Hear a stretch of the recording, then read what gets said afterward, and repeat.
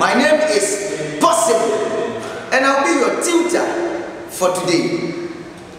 In our previous discussion, we looked at some of the terminologies, and then from there, we ended the circular flow model.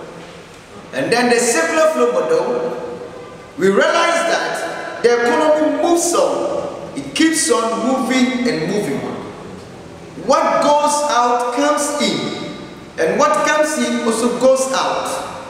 What goes to the household comes back to the firm, and what belongs to the firm also goes back to the household. Now, this shows that there is a symbiosis in the economy. Symbiosis.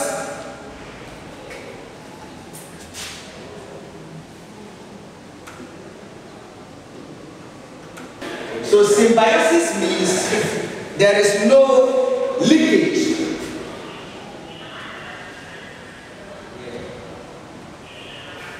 No leakage in the sense that whatsoever goes out comes into the economy. Then this leads us to some of the assumptions of the business of the circular flow model. Some of the assumptions of the circular flow model. Now, we were using only household and the firm. So, first assumption is that we assume that there is no government intervention. Assumption. We assume that there is no government intervention. Again, we assume that whatsoever goes out comes in, meaning that whatsoever we produce within the economy is going to be sold out. So all productions or all the things that we are going to produce, they are going to be sold out. So we assume that all goods produced are sold. All goods produced are sold. And then there is no government intervention or activities. We also assume that all income received are spent. All the income received, factor income received by the household, are spent on the product markets. All the income received by the household are spent on the product markets. And then we also assume that there are only two economic agents or entities that exist. So we have only two economic entities or agents that exist. There is no government intervention. All goods produced are sold. All incomes are spent. These are the assumptions under the circular flow model. So straight away from there, let us continue with some of the other terminologies and how we work on them, their formulas. Right? Good. So we are going to look at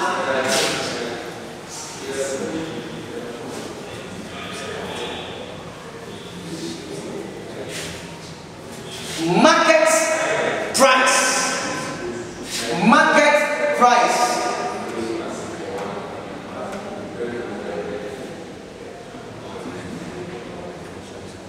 When we talk about market price, we are talking about the prevailing price on the market as a result of the invisible hand of the market.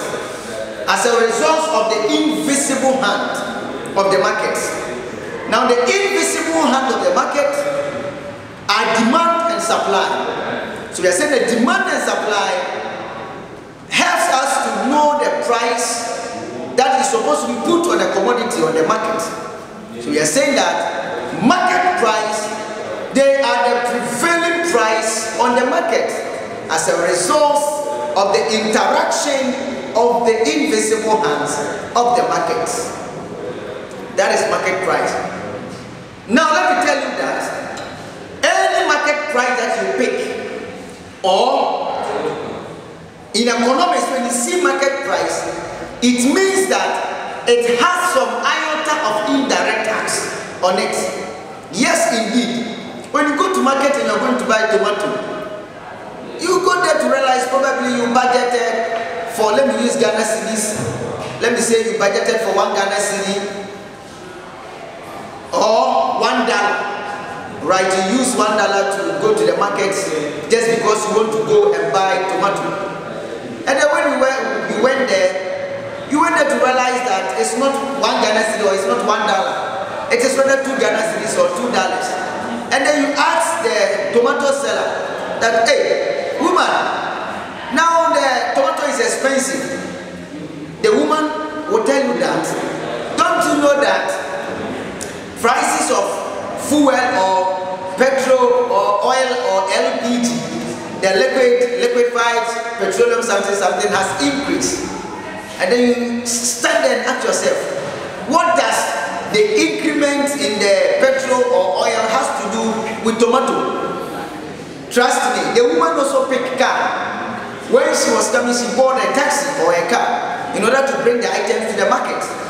So she has to inculcate, she has to put the charge that the driver charged her on the goods that she sells or on the tomato that she sells. So we are saying that indirectly, the tax that raised on the petroleum sector, which is resulting in an increment in the petroleum or oil and fuel or something, and then because of that, the driver is charging a higher price from the woman is charging that iota and is now adding it up to the tomato. So we are saying that when we go to the market, there's some iota of indirect tax on the product that you're going to buy. Again, government can charge firms tax, he can increase their taxes, and then the firms also can indirectly shift them to the consumers. So if you're going to buy something from the market, we are saying that there is an iota of indirect tax on the commodity. I hope you are getting it. Now, putting it aside, there is nothing called subsidy on it. So all market prices exclude, listen to me, all market prices exclude subsidy and include indirect tax. So when you're working under economics, and then, listen to me carefully, when you're working under economics, and then they tell you to convert a figure to market price, make sure to add indirect tax to it. I mean indirect tax. What did I say? Indirect tax, not direct tax, not personal income tax, not corporate tax. We mean indirect tax. Add indirect tax to the figure and then subtract subsidy from the figure. Subtract subsidy figure from the value and then add indirect tax, and that one will lead you to what is called market price. Look at it on the board. So at the market price,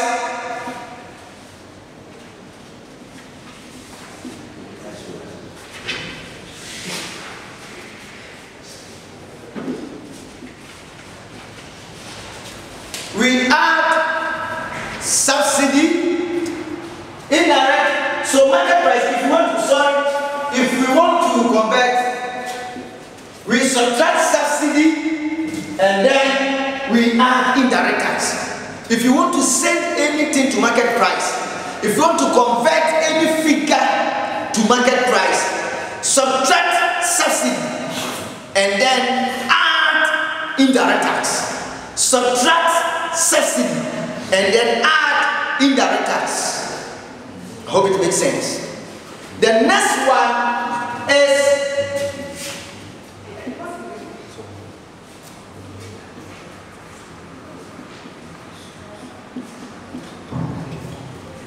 what is called factor cost.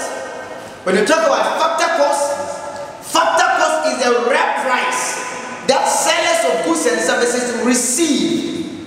Right? It's the real price that sellers of goods and services receive. Yes, indeed, they sold the product to you at a price of $2 or $2. but there are some iota of tax component on the item. So they are paying the tax to the government indirectly. I hope you are getting it. In some companies, they pay value added tax. So after squashing the tax, after taking away the tax, and then adding subsidy, we are saying that you are working under factor cost. Because under market price, taxes are included. Taxes are included. So factor cost, if you take tax away, you will get the net, say net, like you subtract the tax from it, from the market price. So the figure that you get is the net excluding the tax. So that is what is called factor cost. So in economics, if you are converting anything to factor cost, listen to me. And economics, if you are converting anything or any value into factor cost, make sure to add subsidy and subtract indirect tax. We add subsidy and we subtract indirect tax, and that one will give you what is called the value at factor cost. Factor cost excludes indirect tax and it includes subsidy. Look at it.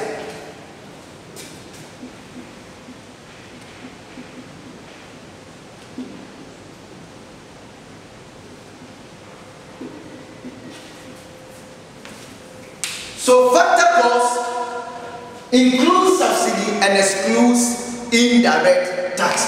You see, getting to know these two concepts are very, very important. They are very, very important. So whenever you are being given any figure and then they tell you to convert it into market price, don't forget that market price moves with tax, indirect tax. Please, not corporate tax, not personal income tax.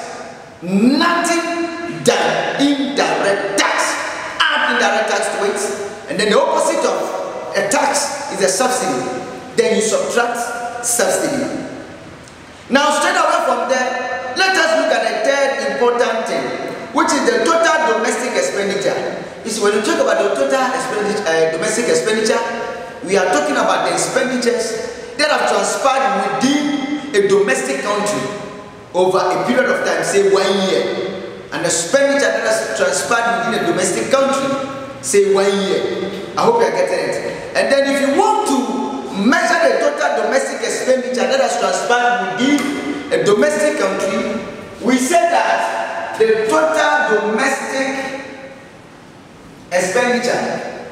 So the total domestic expenditure, total domestic expenditure. We are saying that they are equal to consumption. In economics, we use C to represent consumption, so be familiar with it from now. C plus investment. We use I to represent investment and economics. Plus G. G stands for government expenditure or government spending, investment, consumption. So when you put all of this together, you are going to get the total domestic expenditure, the expenditure that has transpired within the economy for a period of time, say 1 year. So this is what's called total domestic expenditure. And then aside the total domestic expenditure, we have total final expenditure. Total final expenditure. Total final expenditure. That one is equal to consumption plus investment plus government spending plus whatsoever has been exported. So we could shorten it by saying that it's equal to total domestic expenditure plus exports, because the whole of this is here. So TDE plus export will give us total final expenditure. Total final expenditure talks about the goods and services that we produce, like the finished goods that we produce within an economy for a period of time. And then it includes export, what we are exporting to other countries, because we produce them within the domestic country, and it is final goods. Final goods. They are finished goods, sorry. Yes, and because they are the finished goods, that's why we are exporting them to other countries. I hope you are getting it. So we are saying that total final expenditure is equal to consumption plus investment from government, expenditure plus export. And that is what we are going to get. And then when you add imports to it, you're going to get gross domestic expenditure or gross domestic products. So gross domestic product is equal to consumption plus investment plus consumption plus investment plus government spending plus exports minus imports. I hope you are getting it. Minus imports. Shortening it, you can say that is TFE, total final expenditure minus imports. So total final expenditure minus imports. In economics, we use X for exports and we use M for imports. I hope you are getting it. So in our next lecture, we are going to start with gross domestic product or gross domestic expenditure, and then we are going to treat it in deep of incarnation. Follow it for more elaborations, because the lecture or the lesson is getting hotter and hotter. It is getting interesting and interesting. Now we are at gross domestic expenditure or gross domestic product. In our next lesson, we are going to look at the components of it, and then from there we measure it accordingly. I hope it makes sense. Once again, my name is Possible from Ghana.